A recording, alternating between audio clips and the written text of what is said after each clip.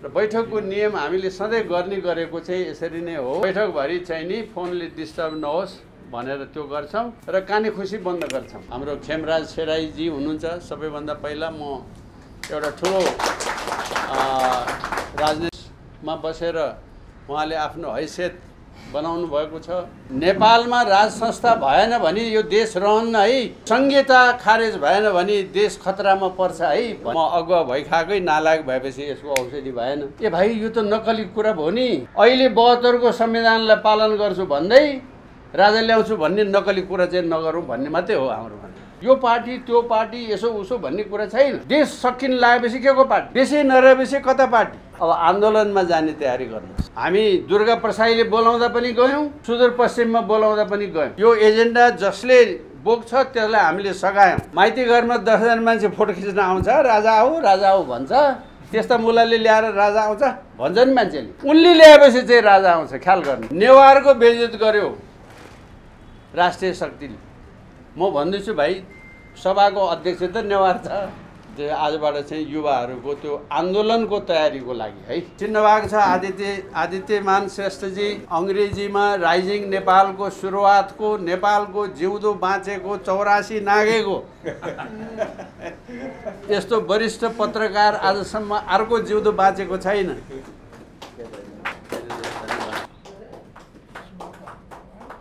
शङ्कर खड्काजी हार्दिक स्वागत छ। म त अहिले त के छ भन्दैन चाहिँ नि डिभोर्स गरेर बसिया सुहानी मान्छे जस्तो। मलाई अब के नभन्छ बाटामा बसिया मादल नसम्झिनु जबाइल बजाइहाल्छु भनेर नि। हाम्रो केशर बाबु पहिलेदेखि नै मन पर्थ्यो। सर्टेन पिरियड उहाँ काङ्ग्रेस पनि हुनुभयो। अब अलि नेपाली हामी रहँलाई कहाँ नेपालै नरहे। अब हामीहरू चुपुला निदाएर बस्यौँ भने उनी सन्ततिहरूले तपाईँहरू श्राद्ध नि गर्छ कि गर्दैन। कस्तो नालायक बाउको सन्तति छौँ।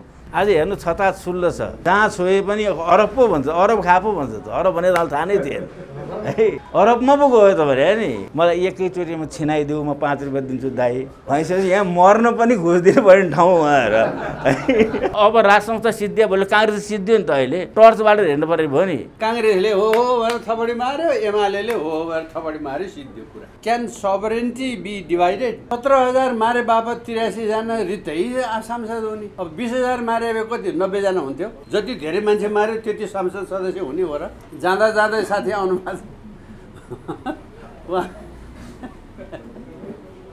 एजेन्डा अनुसार हामी हाम्रो कुराहरू राख्छौँ, छलफल गर्छौँ, अनि केही पास गर्नुपर्ने कुराहरू पास गर्छौँ। हाम्रो यो चालु बैठक हुने प्रक्रिया मध्येको हो यो सभा, आम सभा अथवा यस्तो त्यो केही पनि होइन। र बैठकको नियम हामीले सधैँ गर्ने गरेको चाहिँ यसरी नै हो। फोन बन्द गर्छौँ हामी। बैठकभरि चाहिँ नि फोनले डिस्टर्ब नहोस् भनेर त्यो गर्छौँ र काने खुसी बन्द गर्छौँ। त्यसो भएको हुनाले हाम्रो हामीसँग हामी जे एजेन्डा बोकेर हामी अहिले हिँडिराखेका छौँ त्यो एजेन्डाले केही कमाएको छ, इज्जत कमाएको छ, नाम कमाएको छ, विश्वास कमाएको छ। सबैभन्दा ठुलो कुरा चाहिँ त्यही कमाइलाई ध्यानमा राखेर हामी पनि त त्यही विचारका मान्छे हौँ। हामी तपाईँहरूसँग बसेर सहकार्य गर्छौँ या सँगसँगै मिलेर काम गर्छौँ या तपाईँले गर्नुभएकोमा हामी मद्दत गर्छौँ भनेर देशभरिका विभिन्न महत्त्वपूर्ण हैसियत हुनुभएका व्यक्तित्वहरू, सङ्गठनहरू र विचारले प्रखर व्यक्तित्वहरूले हामीलाई बल पुर्याइदिनु भएको छ। त्यसै मध्येका केही व्यक्तित्वलाई म अहिले यहाँ तपाईँहरूसँग परिचय गराउन गइराखेको छु। यसलाई पुरा बैठकको औपचारिकताभन्दा अघि मैले त्यसै भएर अनुरोध गरेको। सबभन्दा पहिले त हाम्रो आदरणीय यो राष्ट्रिय अभियानका 2टा प्रमुख मुख्य सल्लाहकार साथीहरू हुनुहुन्छ, हाम्रा आदरणीयहरू हुनुहुन्छ।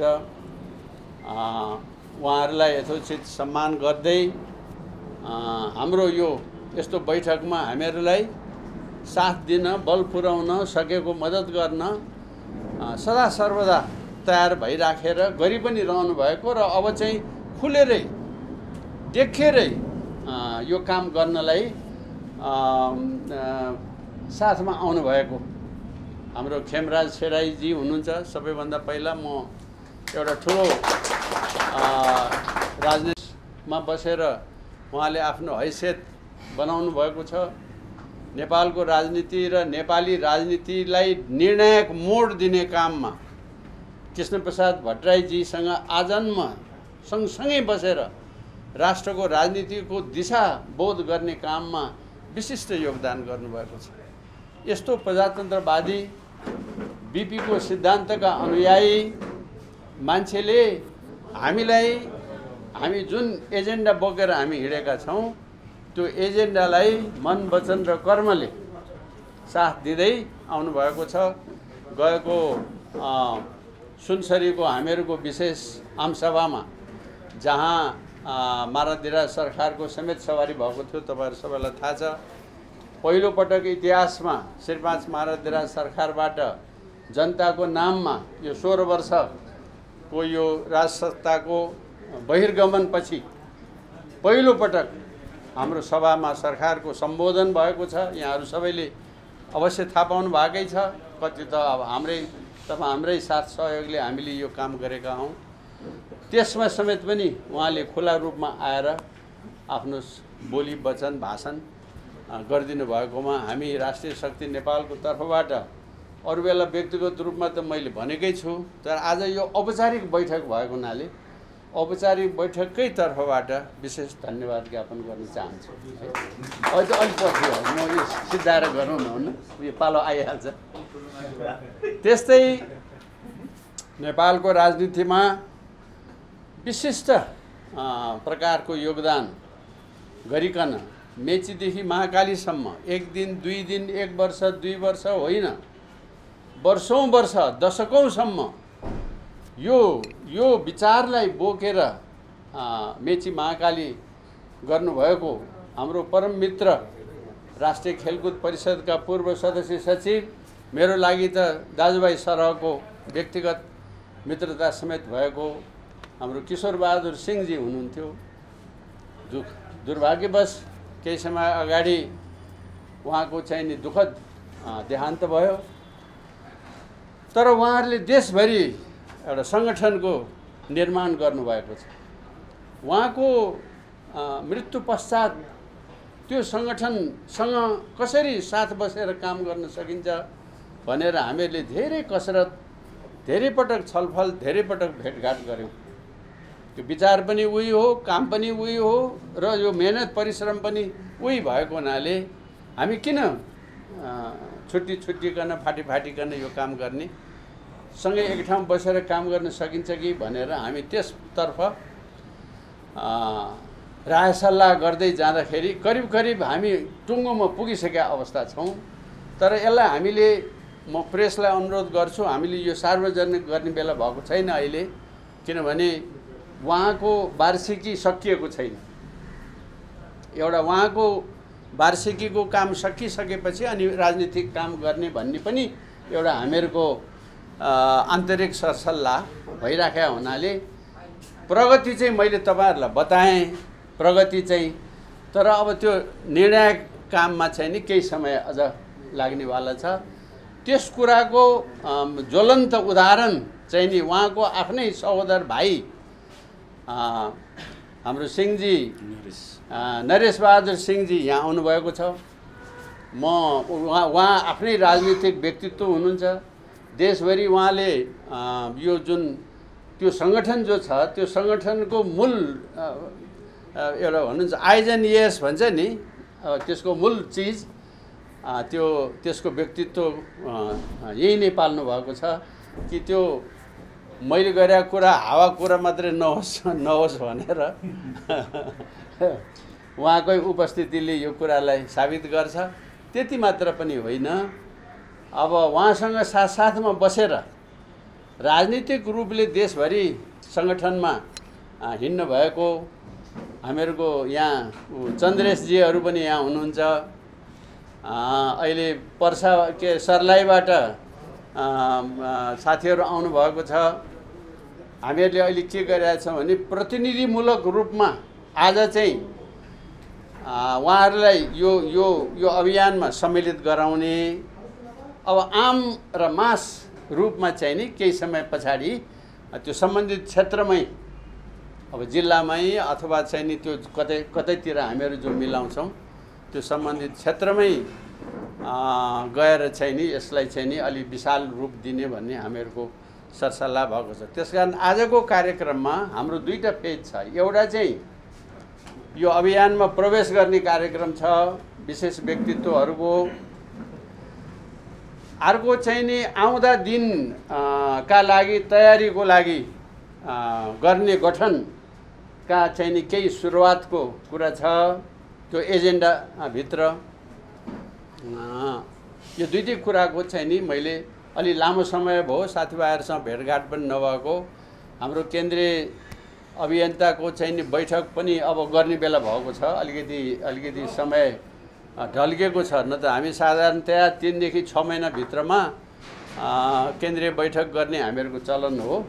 हामी 3-4 महिनामा गरिराखेकै थियौँ र यसपटक चाहिँ नि विविध कारणले अलिकति ढिला भएको छ, त्यो पनि हामी अलिकति चाँडै नै गर्छौँ।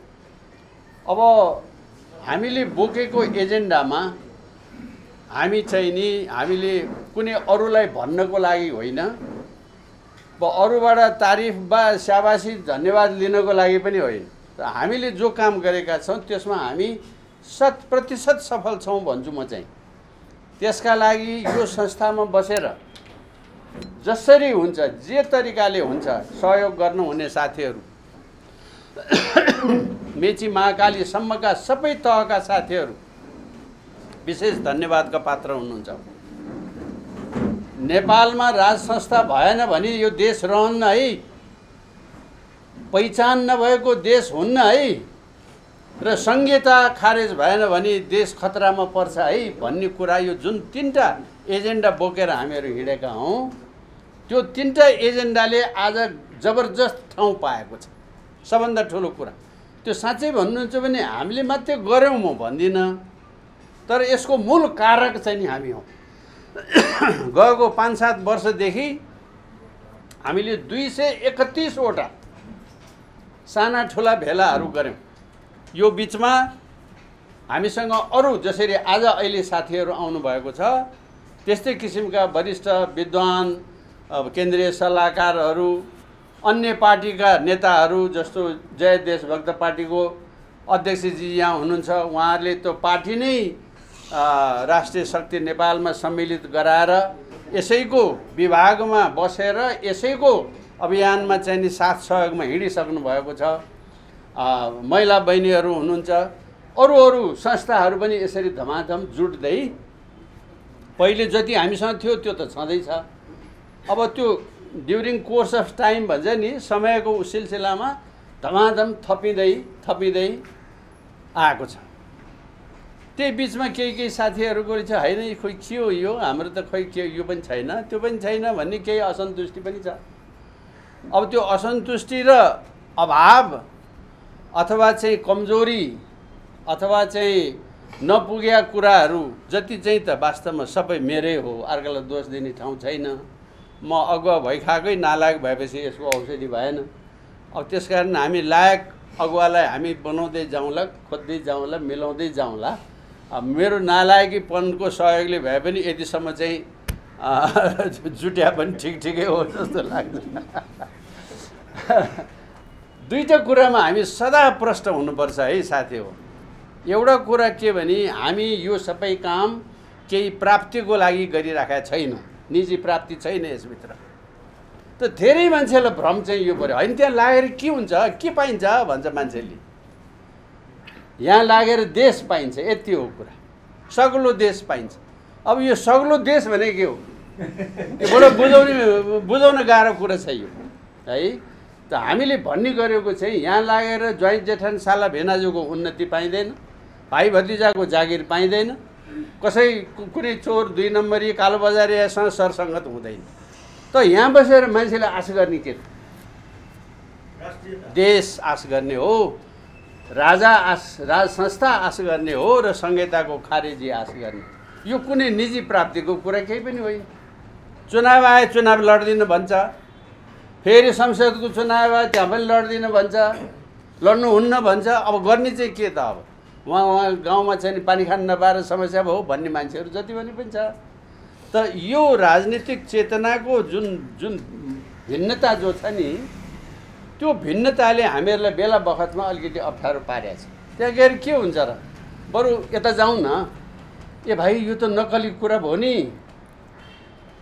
अब 72 को संविधानलाई अक्षरशः पालन गर्छु भनेर 10 औँलाले सही छाप गर्ने, राजा ल्याउँछु भन्ने कुरा हैट यस्तो कुरा नि गर्नुहुन्छ भन्छौँ हामी चाहिँ। कहाँ कुरा चाहिँ अब त्यसो के गर्ने त? घरमा गाउँमा बस्ने ठाउँ छैन, बस्न दिँदैन, छोरोलाई जागिर खान नपाएर यहाँ समस्या भइसक्यो, म भतिजोको नागरिकता नभएर कुनै के भइसक्यो। अब उनीहरूको समस्या चाहिँ यस्तो छ है। त यस्तोको कारणले हामीलाई केही बेला बखतमा चाहिँ नि अलिकति बाधा परेको जस्तो हो कि भन्ने मनमा हामीलाई यस्तो लागिराखेको सन्दर्भमा गएको वर्षदेखि तपाईहरु सबैको मेहनतले, तपाईहरु सबैको कठिन परिश्रमले दिन दुगुना रात चौगुना यो संगठनमा बढोत्तरी हुँदै जानु यो साह्रै खुसीको कुरा। म तपाईहरुलाई भनौं 74 वटा जिल्लामा अहिले हामीहरुको चाहिँ नि सम्पर्क व्यक्ति र जिल्ला छ। कहीँ बलियो छ, कहीँ कमजोर छ, कहीँ 2-4 जना मात्रै छ, कहीँ अलिकति फुर्तिलो छ। त्यो त अब संगठनको कामको सिलसिलाको कुरा हो। हामीले हाम्रो हैसियत र क्षमताले सक्ने जति गरे न हो। अब नसकेका कुरा र गर्नुपर्ने कुरा जति पनि छ। अब हामीले यसलाई दिन दुगुना 4 गुना बढाएर लानुपर्ने छ। अर्को यो अस्थायी कुरा हो है। मैले उदाहरणले भन्ने गरिरहेको छु, हामी बागमतीमा पुल हाल्नलाई बसेका मान्छे जस्तो। पुल बनेपछि त काम सक्यो नि हाम्रो। त्यसपछि के त? यो राष्ट्रिय शक्ति नेपालमा बस्ने मान्छेले बुझ्नु पर्यो यो कुरा। नेपालमा राज संस्था स्थापना भएपछि, नेपाललाई हिन्दू राष्ट्र घोषणा गरेपछि र नेपालबाट संघीयता खारेज भएपछि हाम्रो काम सक्छ। कसैलाई पदको आशा छ, चुनाव लड्न जानुस्। हामी पार्टी व्यवस्थाको विपरीतमा होइन। कसैलाई कुनै ओहदाको प्राप्तिको इच्छा छ, जसले दिन्छ त्यहाँ जानुस्।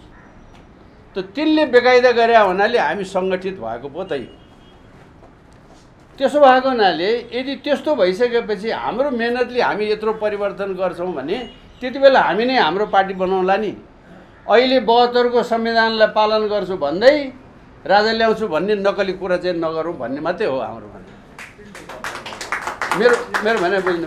त्यसो भएको हुनाले हामी राजनीतिक मान्छे हौं, तर राजनीतिक मान्छेको लक्ष्य र विषय र समयलाई हामीले छुट्याएको मात्रै। आजको दिन यो पार्टी त्यो पार्टी यसो उसो भन्ने कुरा छैन। देश सकिन लागेपछि के को पार्टी? देशै नरहेपछि कता पार्टी? त पहिले देश जोगाउँ। देश जोगाइसकेपछि आफ्नो पार्टी जसलाई जे मन लाग्छ त्यो गरेर आपत्ति भएन। हामी पनि एउटा पार्टी बनाउँला, तर नकली काम गरेर पार्टी बनाउने काम हामी गर्दैन।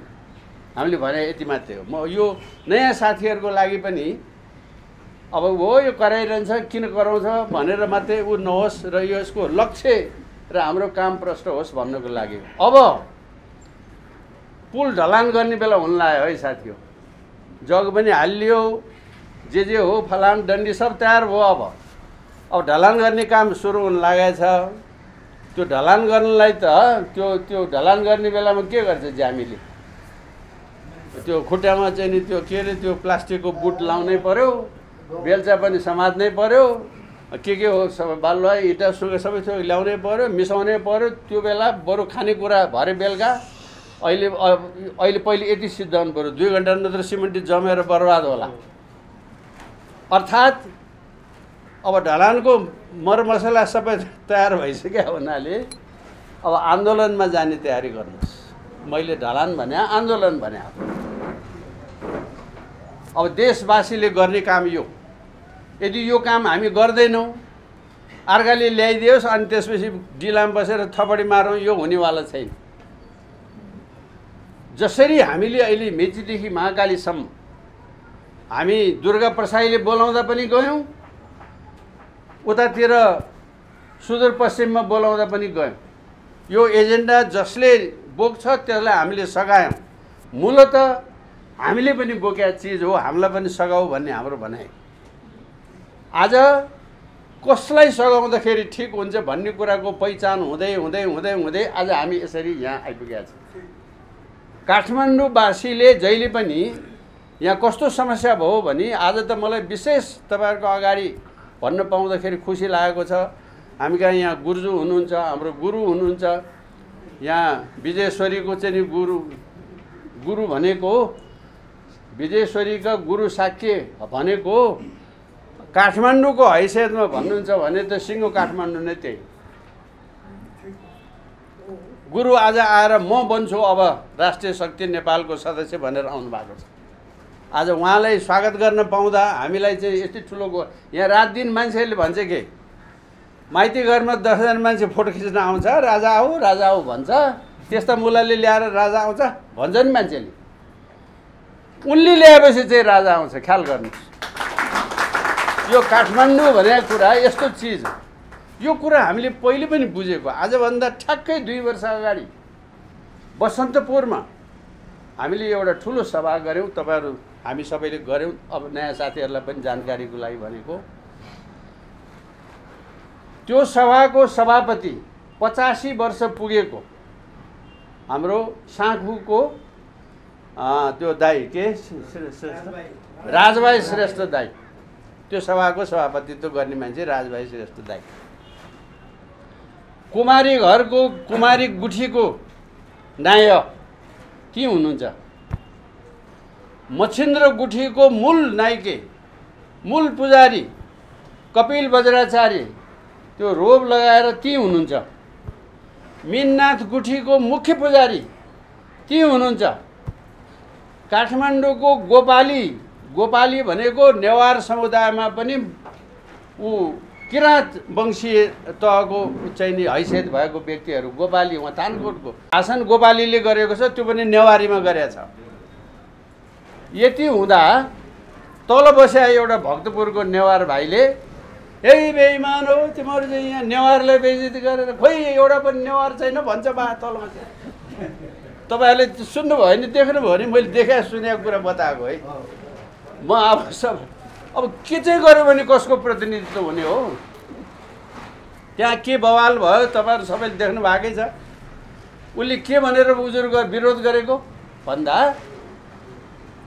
नेवारको बेइज्जत गर्यो राष्ट्रिय शक्तिले। म भन्दैछु भाइ, सभाको अध्यक्ष त नेवार छ। काठमाडौँ उपत्यकाको सबभन्दा ठुलो जात्रा मच्छिन्द्रनाथको जात्रा, त्यसको मूल पुजारी कपिल बज्राचार्य यहीँ हुनुहुन्छ मञ्चमा। मीननाथको पुजारी यहीँ हुनुहुन्छ, कुमारीको पुजारी ती हुनुहुन्छ। अब नेवारलाई बेइज्जत गर्यो भन्छ। अब के चाहिँ गर्यो भने नेवारलाई हुने त भाइ, ल भन्नुहोस् त, मैले त बुझिनँ कुरा भनेर उसलाई हामीले सम्झाउन खोजेँ। सम्झाएर मात्रै भएन, म तपाईँहरूलाई एउटा गजबको जानकारी गराउँ। लिखितमा काठमाडौँको मूल सहरमा राष्ट्रिय शक्ति नेपालले नेवारको बेइज्जत गर्यो भनेर लिखितमा दरबारमा उजुर हाल्दैछ। ल म आज तपाईँहरूलाई एउटा विशेष कुरा भन्छु, म त आफै 3 छानाबाट खस्या जस्तो भइहाल्छ। मलाई अलिकति समय लाग्यो यो बताउनलाई। अब यहाँभन्दा बढ्दा त कोही नेवारले गर्ने ठाउँ त केही छैन। यो यस्तो कुरा लाएर मात्रै खाने मान्छेहरूको जमात भएको ठाउँ। तपाईँहरूमध्ये अस्ति यहाँ हाम्रो ऊ भाइलाई बढी अनुभव छ, किन उहाँ सुरक्षाको मामलामा सधैँ मसँग सँगसँगै हुने भएको हुनाले 2टा चाहिँ त्यस्तो मान्छेलाई हामीले समात्यौँ त्यहाँ माइती घरमा। हामीले कार्यक्रम गरे बेला ठिक्क भरेर आउने खल्तीबाट एउटा कपडा झिक्ने, राजा रानीको तस्बिर भएको कपडा रहेछ, ठ्याक्कै झिक्ने, हाम्रो गाडीको पछाडि यसो उभिने, त्यो कपडा देखाउने, अर्कोलाई फोटो खिच भन्ने, फोटो खिच्न लगाइहाल्ने, अनि त्यो फोटो दरबारको कुन चाहिँलाई पठाउनु पर्ने छ पठाइहाल्ने। म जुलुस गयो भनेर दरखास्त हालिहालेँ। त्यो एकपटक त्यस्तो भएको थाहा पाएपछि अनि मैले उसलाई कान ठोकेँ, यस्तो यस्तो मान्छे आउँछ, त्यो भयो भने त्यसलाई झापड हानिहाल्नु है भनेर। अनि त्यो हामीले जुलुस गर्ने बेलामा 2-3 जना मान्छे त्यस्तो समातेपछि अनि त्यसपछि मान्छेहरू आएन। यस्तो हुन्छ हेर्नुहोस्। त्यसैले यो काम गर्छु भनेर मात्रै पनि हुने कुराहरू होइन। आज हामीहरू यहाँ आइपुग्यौँ, धेरै राम्रो भएको छ, धेरै राम्रो भएको छ। तपाईँहरू सबलाई मरिमरि धन्यवाद छ। अब केही समय यो बर्खाभरि अब अहिले 10 किसिमको चर्चा हल्ला यसको पछाडि नलाग्नुहोस्। पार नलाइ हुँदैन। पार लाउने तपाईँ हामी जस्तैले हो, अरू साथीहरू पनि चाहियो, हामीले मात्रै होइन, मिलेर गर्ने हो। तर मै हुँ भनेर कोठामा बसेर गफ गरेर ठुला कुरा गरेर बा उल्टा सुल्टा काम कुरा गर्ने मान्छेको लागि चाहिँ अब ठाउँ छैन। यति कुरा चाहिँ हामी सबैले बुझौँ। अब यहाँ आज यो सबैको लागि एउटा अर्को थप चाहिँ कुरा के छ भने यो 47 को संविधान भन्ने कुरा आइरहेको छ। तपाईँहरू सबैले देख्न सुन्नु भएकै छ। त मैले हामीहरूको वरिष्ठ अधिवक्ता जुक्तिजङजीलाई अनुरोध गरेको छु कि यो 47 को संविधानको बारे अरू मान्छेलाई भए पनि नभए पनि राष्ट्रिय शक्ति नेपालका मूल मान्छेहरूलाई चाहिँ यसको बारे यथेष्ट ज्ञान हुनु पर्यो, थाहा पाइरहनु पर्यो। यसका असल पक्षहरू के हो, नराम्रो पक्षहरू चाहिँ के हो, यसमा सुधार गर्नुपर्ने पक्षहरू चाहिँ के हो, भोलि आइसकेपछि पनि त्यसलाई पन्छाउनु पर्ने पक्षहरू चाहिँ के हो। हामी 47 को संविधान त भनिराखेकै छौँ। निकासको एउटा आधार 47 को संविधान हो, यो पनि भनिराखेकै छौँ। त्यो कसरी आउँछ, कसरी ल्याउन सकिन्छ वा के गर्यो भने हुन्छ भन्ने कुराको राष्ट्रव्यापी बहस हुन जरुरी छ। यो राष्ट्रव्यापी बहसको चाहिँ नि बाहिर गएर सुरुवात गर्नु अघि पहिले राष्ट्रिय शक्ति नेपालका महत्त्वपूर्ण नेताहरूले बुझ्नु पर्यो कि यो 47 को संविधान के हो भनेर। त्यसो भएको हुनाले हामीले के निर्णय गरेका छौँ भने कति त अब हामीसँगै वरिष्ठ विद्वान विशेषज्ञहरू हुनुहुन्छ, कति देशमा अरू साथीहरू हुनुहुन्छ, संविधान विज्ञहरू हुनुहुन्छ, संविधान विशेषज्ञहरू हुनुहुन्छ। अब म चाहिँ केही समय उहाँहरू जस्तो मान्छेहरूलाई बोलाउँदै यहाँ चाहिँ नि हप्तामा अथवा 10 दिनमा एकपटक मूल साथीहरूलाई यो 47 को संविधानको बारे ओरिएन्ट गर्नु पर्यो। 47 को संविधानको चाहिँ नि खालि यति धारा छ, यति छ, काङ्ग्रेसले बनाएको त्यस्तो भाषण त हामी गरिराखेकै छौँ नि। किशुनजीले बनाएको, किशुनजीको सबैभन्दा नजिकको विश्वासको मान्छे उहाँ हुनुहुन्छ, तैँले लामो कुरो गरेर हुन्छ र मात्रै भन्यो हुने भए त भइहाल्यो नि। त्यसले त हुँदैन नि। त यो संविधान त चाहियो। त यसको बारे चाहिँ नि संविधान विशेषज्ञहरूलाई मैले 2-4 जनासँग कुरा गरि पनि सकेको छु। आजबाट हामी सुरु गर्दैछौँ। यो हाम्रो एजेन्डाको फटाफट यो काम गरिसकेपछि केही समय चाहिँ नि मैले अनुरोध गरेको छु हाम्रो वरिष्ठ अधिवक्तालाई, कृपया यहाँहरूले त्यो सबै त्यति चाहिँ सुनेर बुझेर आफूसँग केही प्रश्न छ भने आजै गरे पनि हुन्छ, पछि गरे पनि हुन्छ, यसमा के कसो भने त्यो अलिकति 47 को संविधान बारे अरूलाई भए पनि नभए पनि हाम्रो मूल मान्छेहरूलाई चाहिँ धेरै कुरा ज्ञान हुनु पर्यो क्या। अब देशभरि भन्न त्यही काम गर्न हिँड्नुपर्ने मान्छेहरूले त यति त बुझिरहनु पर्यो नि। त यसो हो है। त्यसैले हाम्रो मूल एजेन्डाहरू यिनै हुन्। अब त्यस कारणले अब पहिले म आज भित्राउनु पर्ने साथीहरूलाई चाहिँ भित्राउँ, त्यस पछाडि 2 शब्द बोल्नको निमित्त अनुरोध गर्नुपर्ने साथीहरूलाई म 2 शब्द अनुरोध गर्छु। त्यस पछाडि उहाँ वरिष्ठ अधिवक्ताजीले 47 को संविधान बारे उहाँको विचार भन्नुहुन्छ। अब त्यसमा आजै बसेर टुङ्गाउनु पर्ने, छलफल गर्नुपर्ने कुरो केही छैन। केही न केही हरेक पटकको भेटघाटमा 47 को संविधान बारे हाम्रा मुख्य साथीहरूलाई भइराखोस्, त्यो हामी यो प्रबन्ध गरेका छौँ। त्यसकारण 2टा कुराको निर्णय गर्नुपर्ने छ। एउटा चाहिँ हाम्रो मानव सेवक भाइ आएको देखाएको थिएँ मैले अघि, यहाँ हुनुहुन्छ मानव सेवक भाइ र चाहिँ नि सोमसिंहजी आउनु भएको छ। सोमसिंहजी मैले अब अनुरोध गरिरहेको छु। सोमसिंहजी, मानव भाइ र विराज, उहाँहरू 3 जनाको एउटा सानो टोली चाहिँ नि युवाहरू अब यो नयाँ आन्दोलनमा जाने क्रममा त राष्ट्रव्यापी रूपमा युवाहरूसँग भेटघाट, कुराकानी, छलफल, बन्दोबस्त गर्नुपर्ने हुन्छ। त्यसमा अरू बाहिर गरिराख्नु भएको अरू साथीहरू पनि छ, क्याप्टन साहबहरू हुनुहुन्छ, यो के अरे नेपाल यो सन्तोष राजावादीहरू सङ्घर्षमै छन्, तिनीहरू छन्, अरूहरू पनि छन्, यो के खड्काजीहरू हुनुहुन्छ, यस्तो थुप्रै युवाहरू यस्तो हुनुहुन्छ। अनि आफूसँग भएको सङ्गठनको पनि अरू यहाँ उहरू होला, त्यो सबैसँग कोअर्डिनेट गरिकन एउटा युवाहरूको एउटा राष्ट्रिय टिम बन्न सक्यो भने कोसिस गर्ने हो, अनुरोध गर्ने हो। बन्न सक्यो भने हाम्रो त्यो मूल लक्ष्य प्राप्तिको लागि बल पुग्छ। खालि बुढापाका मात्रै भएर अलि नपुग्ने काम पऱ्यो यो। बुढापाकाले गर्ने काम त छँदैछ। अब हाम्रो तराई मधेसभरि यस्तो साथीहरू बहुत धेरै हुनुहुन्छ। तपाईँहरूले पनि यसो यस्तोमा फलानुलाई जुटाउन पाए राम्रो हुन्छ भन्ने लागेको ध्यान पुर्याइरहनु होला। एउटा काम गर्नलाई सजिलोको लागि 3 जनाको एउटा टिम कोर टिम चाहिँ नि बनाइराखौँ भन्ने मेरो प्रस्ताव हो। त्यो साथीहरू सबैलाई चित्त बुझ्छ भने के भयो यसलाई पास भनिदिउँ है। एउटा यो 3 जनाको यो समिति युवाहरूको विषय त्यही किसिमबाट हामीलाई मजदुरको महिलाको यताउति गर्नुपर्ने छ। त्यो हामी गर्दैछौँ। अलिकति तयारी पुगेको छैन, त्यो तयारी सिद्धाएर गरौँला। त्यो आजबाट चाहिँ युवाहरूको त्यो आन्दोलनको तयारीको लागि है, आन्दोलनको तयारीको लागि बसेर उहाँहरूले नै आफ्नो कार्यविधि बनाइवरी यो गर्नु होला। त्यस पछाडि चाहिँ नि यो हामी त्यो खोइ त्यो लिस्ट त्यो दिनुहोस्। अनि उहाँहरूलाई चाहिँ नि कामको जिम्मेवारी दिनुपर्ने हुन्छ।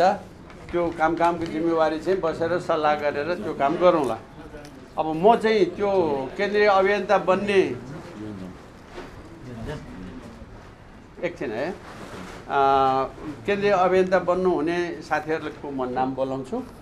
अनि त्यहाँबाट हजुरले चाहिँ नि यो लगाइदिउँ है। आज 2टा सल्लाहकारबाट लगाइदिनु पाए राम्रो हुन्थ्यो। तपाईँले यता आउनु, दाइ यता आउनु न। कस्तो महिला हुँदैन। अब दाइ किन भएको थियो कि भाइ हुनुपर्छ तपाईँ?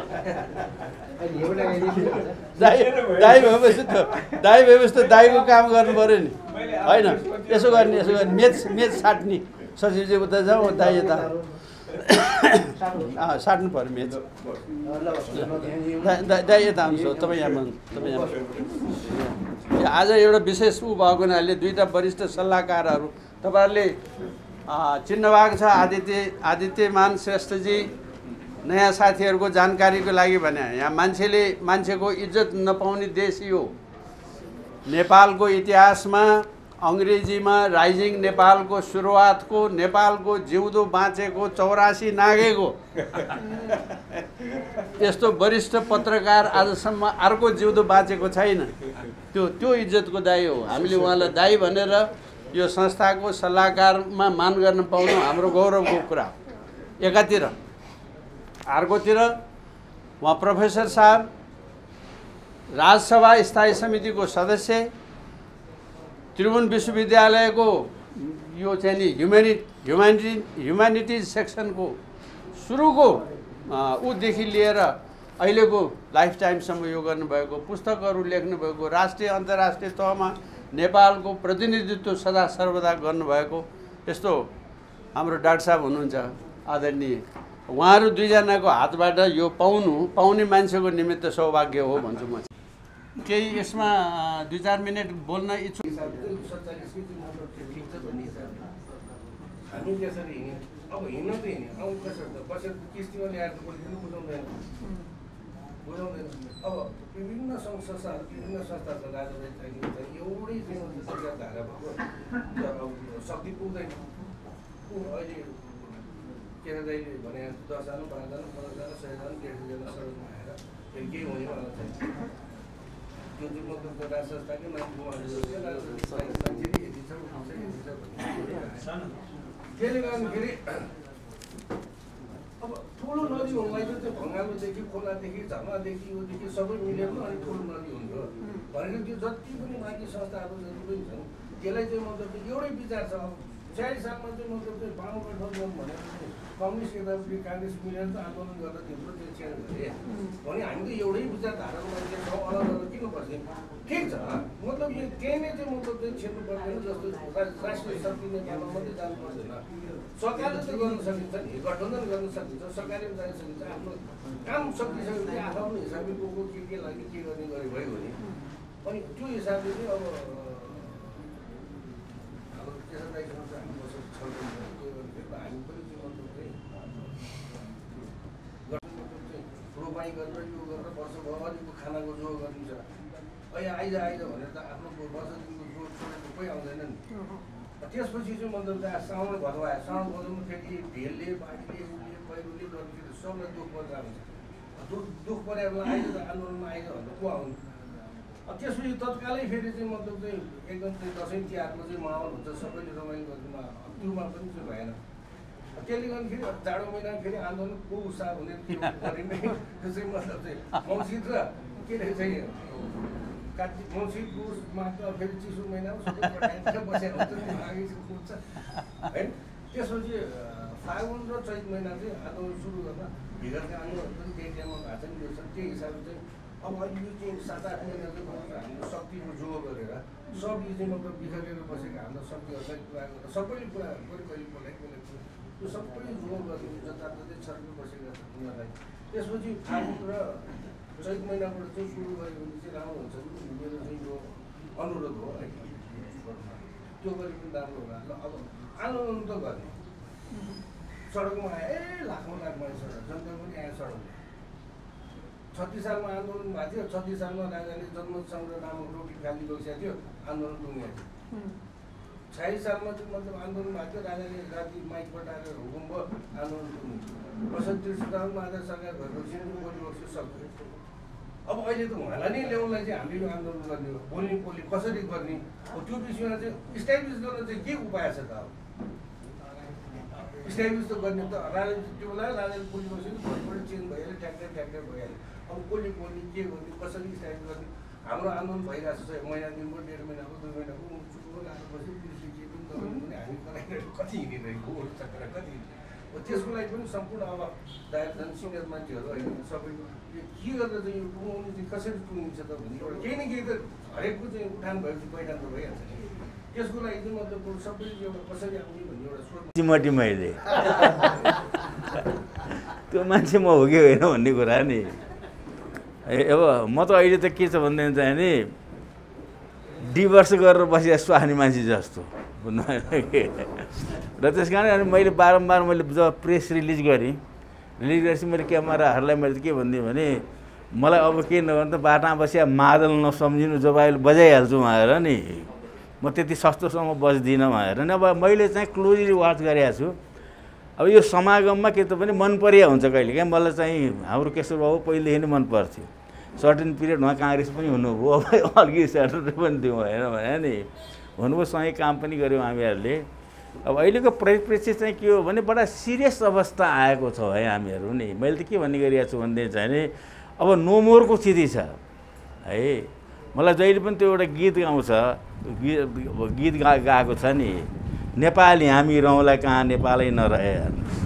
अब यो स्थितिमा हामीहरू आइपुग्यौँ। आउँदाखेरि जुन यहाँहरूले अभियानहरू के अन्त सुरुवात गर्नुभयो हाम्रो केशर बाबुहरूले सबैले, तपाईँहरू यहाँ आइपुग्नुभयो। यो सङ्गठनको हिसाब किताबमा के छ भनेदेखि चाहिँ नि साथीहरूले माइन्ड नगरिदिउँ।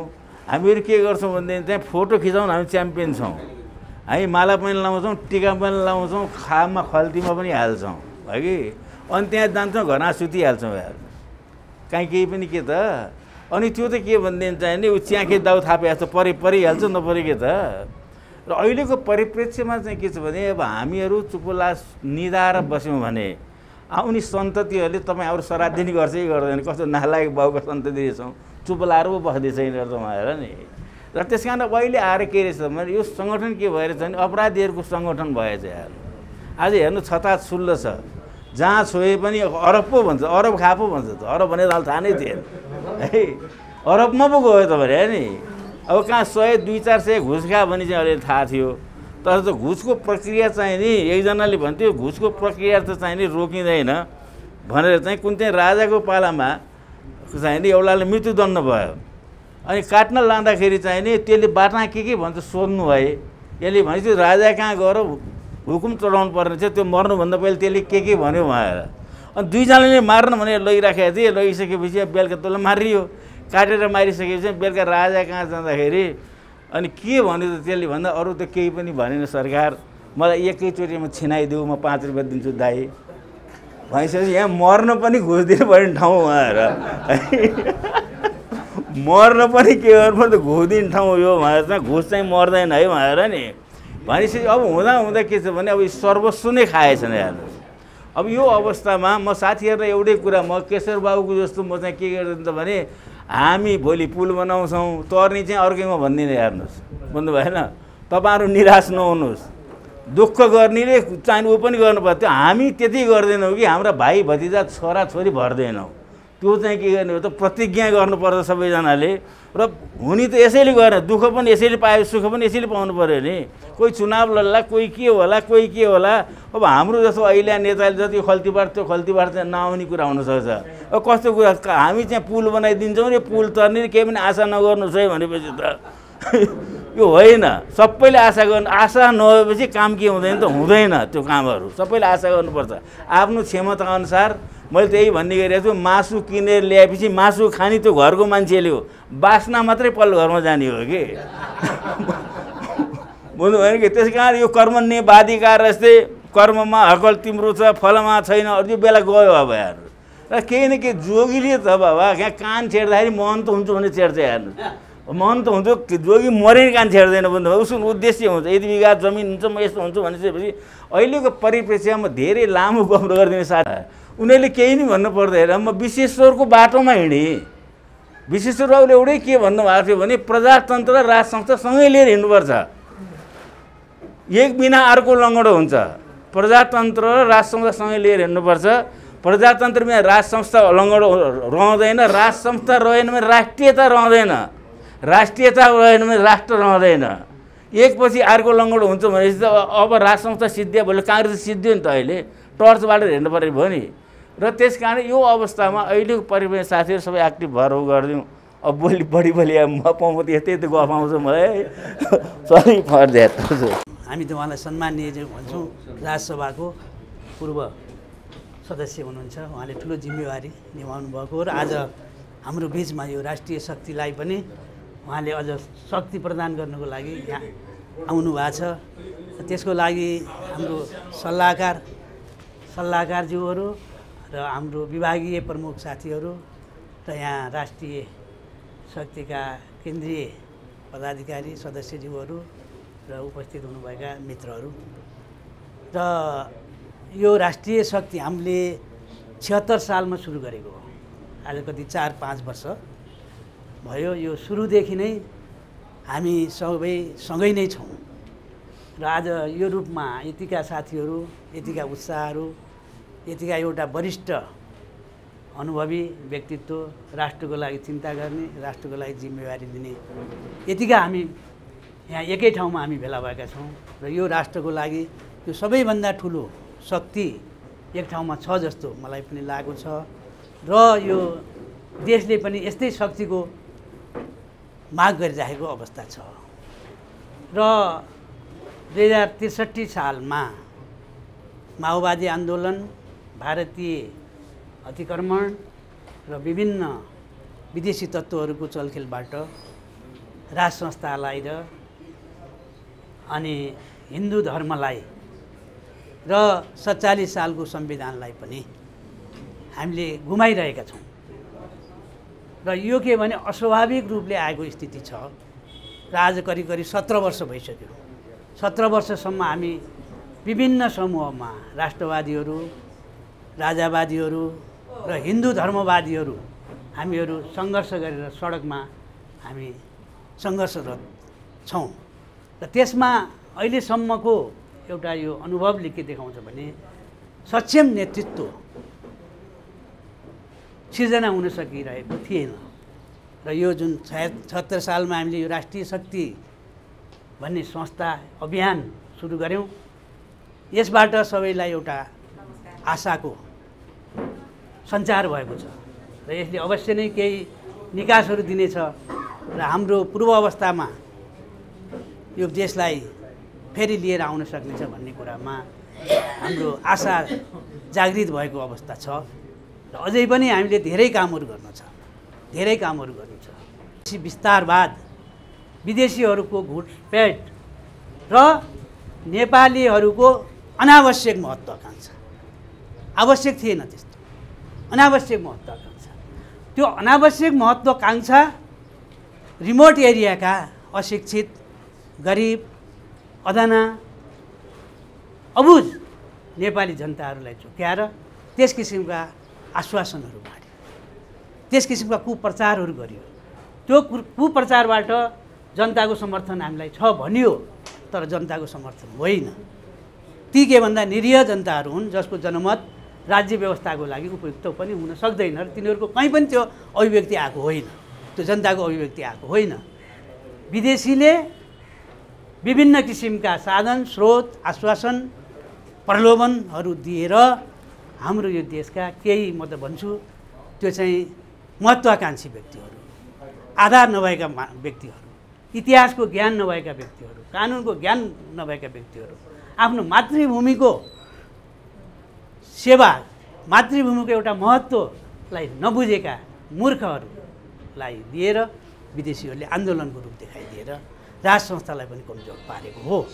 त्यो राज संस्थालाई कमजोर पारेर अब के भन्दा 47 सालको संविधानलाई कुनै पनि किसिमको चलखेल गर्न नदिकन 62-63 को यो जनआन्दोलन हो भन्ने नामाकरण गरियो। त्यसलाई विदेशीहरूले समर्थन गर्नु स्वाभाविक थियो र विदेशीहरूले समर्थन गरेपछि त्यो जनआन्दोलनबाट अब के भन्दा उनीहरूले पनि एउटा कानुनी आधार त लिनु पर्यो, कानुनी आधार लिनु पर्यो। जस्तो अहिले हामीले कानुनी आधार लिनुपर्छ भनिरहेका छौँ, संवैधानिक आधार लिनु भनिरहेका छौँ हामी।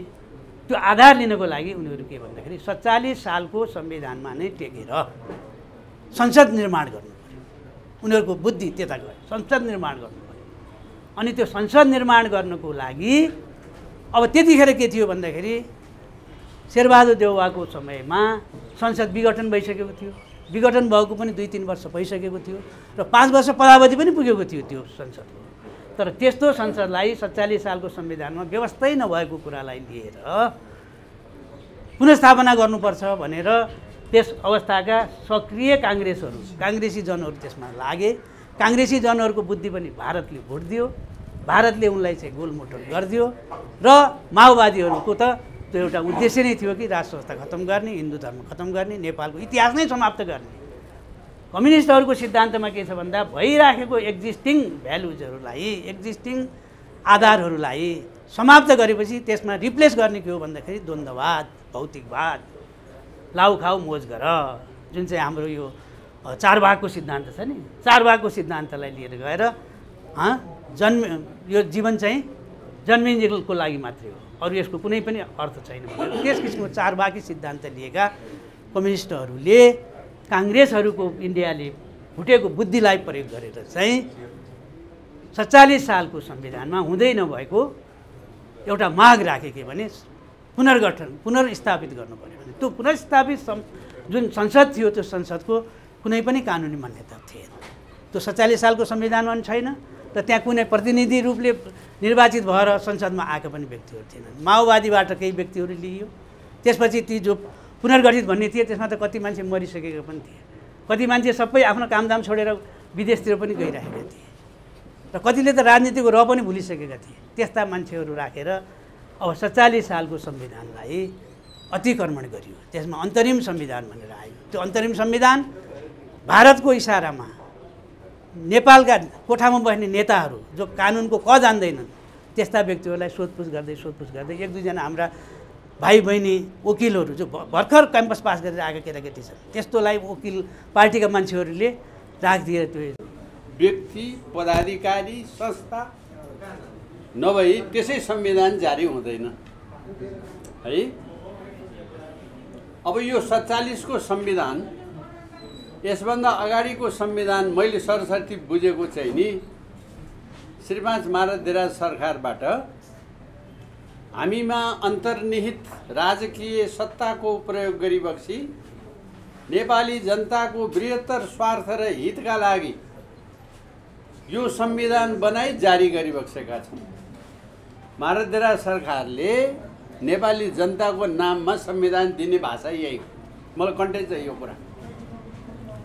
अब 19 सालसम्मको संविधान यस्तै थियो।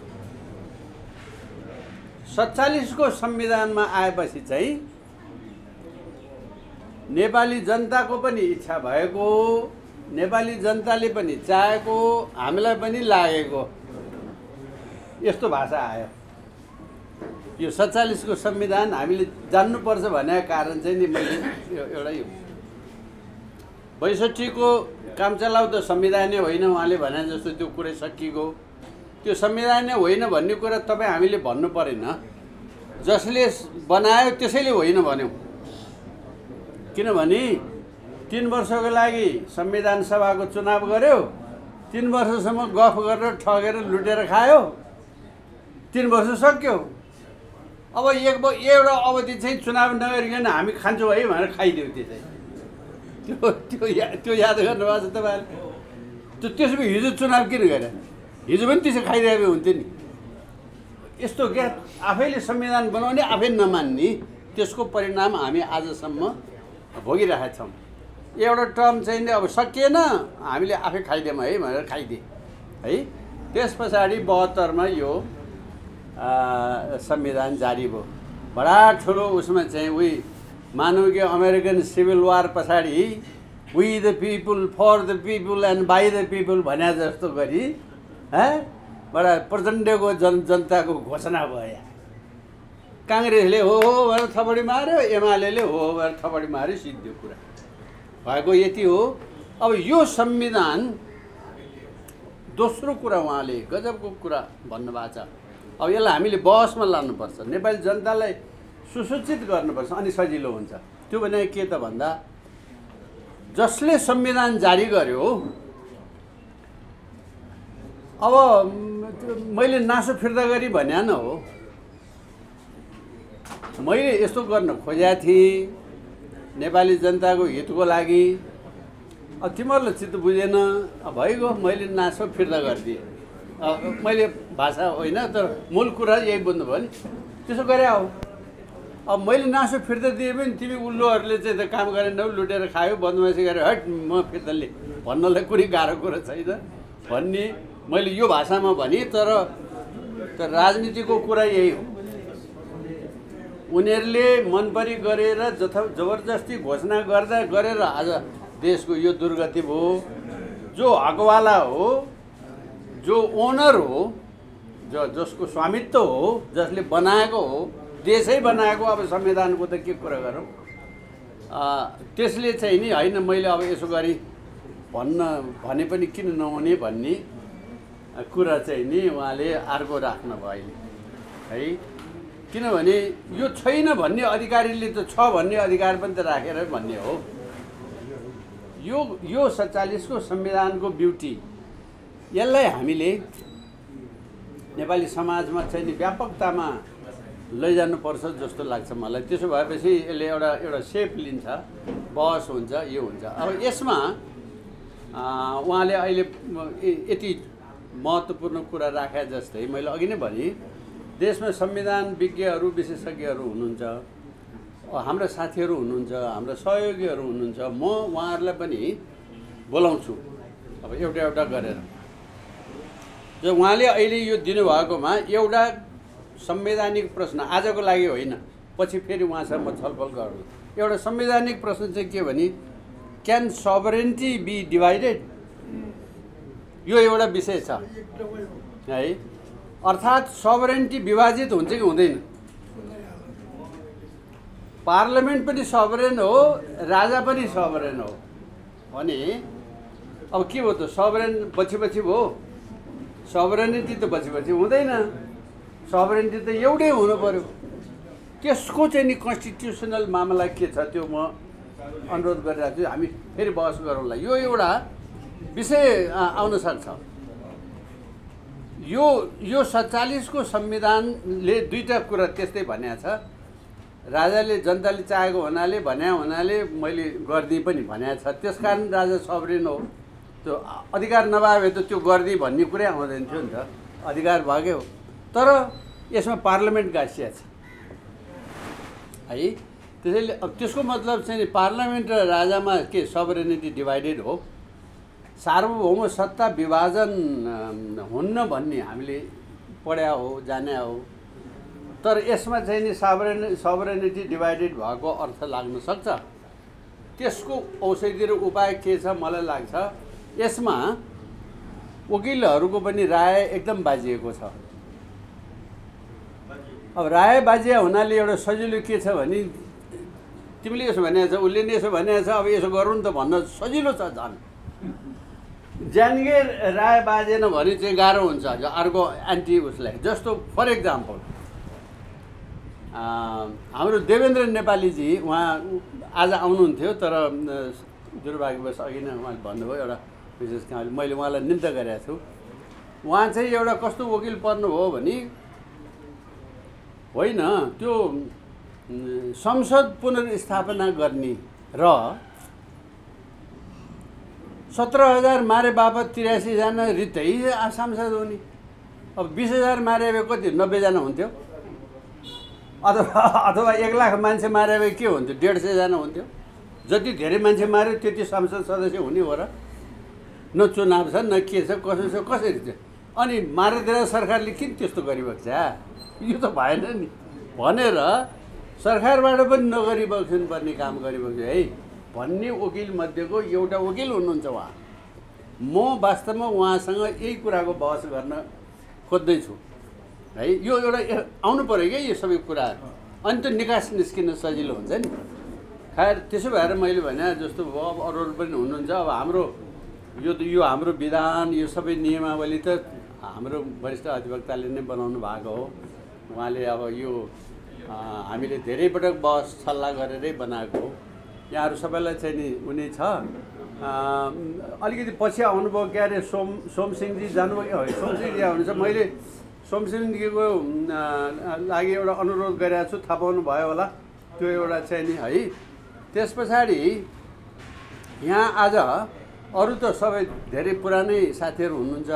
एकजना नयाँ साथी आउनु भएको छ, मैले यहाँ चिनाउनु पर्ने साथी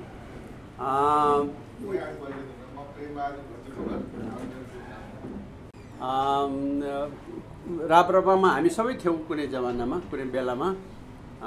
तर एउटा बडो विशिष्ट राजनीतिक कर्मी हुनुहुन्छ।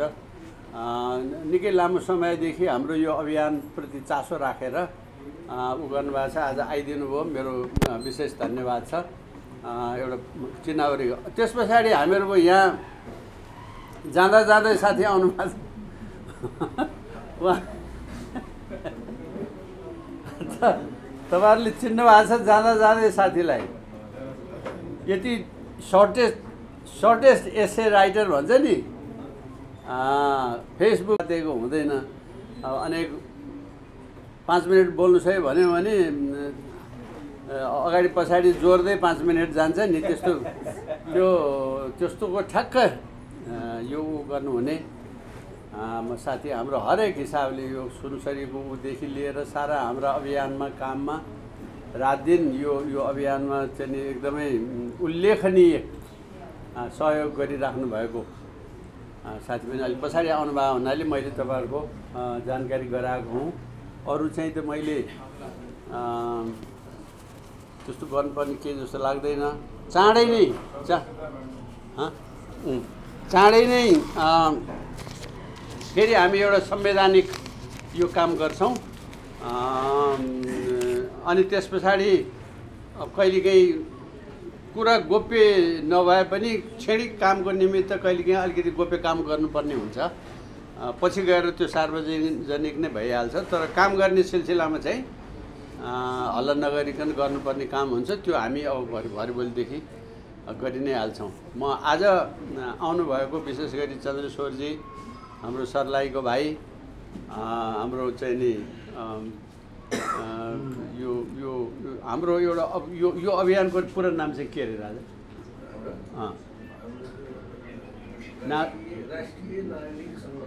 राष्ट्रिय नागरिक सङ्घर्ष समिति, मलाई त्यो नाम चाहिँ बेला बेला राष्ट्रिय नागरिक सङ्घर्ष समिति जो देशभरि आफ्नो जिल्लामा आफ्नो तरिकाको सङ्गठन बनिरहेको अवस्था छ। किशोर बहादुर सिंहजीले निर्माण गर्नुभएको, उहाँको चाहिँ नि आत्माको चिर शान्तिको पनि कामना गर्छौँ र उहाँले जाँदा गएर पनि राष्ट्र र राष्ट्रियताको नाममा जो चिज छोडेर जानुभएको छ त्यसलाई प्रतिनिधित्व गरेर अब त्यो संस्थासँग सहकार्य गर्ने हाम्रो जो सल्लाह भइराखेको छ, चाँडै नै हामी त्यस सम्बन्धी फेरि एउटा सार्वजनिक काम पनि गर्छौँ है। त्यस्तो अरू साथीहरूसँग पनि यो कुराहरू भइराखेको छ। तपाईँहरू सबैलाई धेरै धेरै धन्यवाद छ। केही साथीहरू यहाँ चाहिँ नि साधारण सदस्य बन्नुभएको सदस्यलाई साथीहरूलाई पनि यही मौकामा दिइहालौँ। र यो मैले अघि भनेको नामको कोही साथीहरू आइपुग्नु भएको छ, भरत यादवजी, शान्ति देवीजी, अजय पौड्यालजी आउनुभएको छ। त्यो त त्यसमा तपाईँलाई दिँदा हुन्छ यो ल, यो यहाँ त्यसै राखौँ। साधारण सदस्य हुनुभएको यहाँ श्रद्धा थापा, गोर्खाको श्रद्धा थापाजी, श्यामकाजी महर्जनजी, मोहित बस्नेतजी, 20 रुपियाँ पनि साथमा लिएर आउनुपर्छ है।